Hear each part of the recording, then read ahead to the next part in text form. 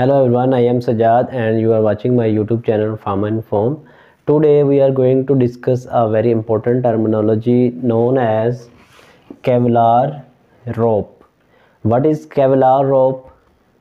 I hope most of you are not familiar with this term Kevlar rope, but it is most frequently observed and seen by all of us in pharmaceutical industries during working with fluid bed dryer. So what is Kevlar rope?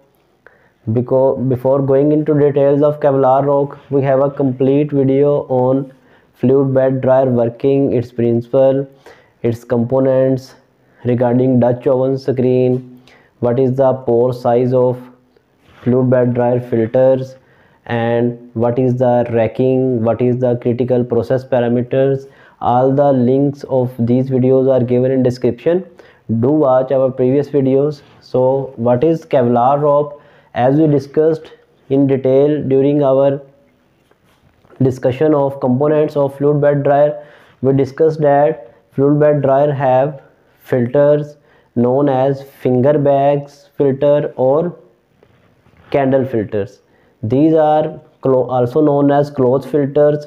So these are hanged in the drying chamber with the help of a stand, and this stand is attached, or this fan is hold or remains in hanging position by using a rope. Basically this rope is known as Kevlar rope. This one is stand, here our finger bag is installed, and this one is the rope.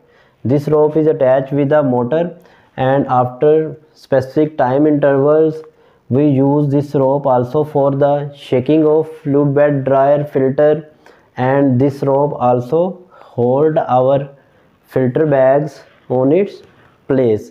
So this rope is known as Kevlar rope, the rope which hold the filter bags or finger bags at its place in fluid bed dryer, and also used to shake the fluid bed dryers is known as Kevlar rope.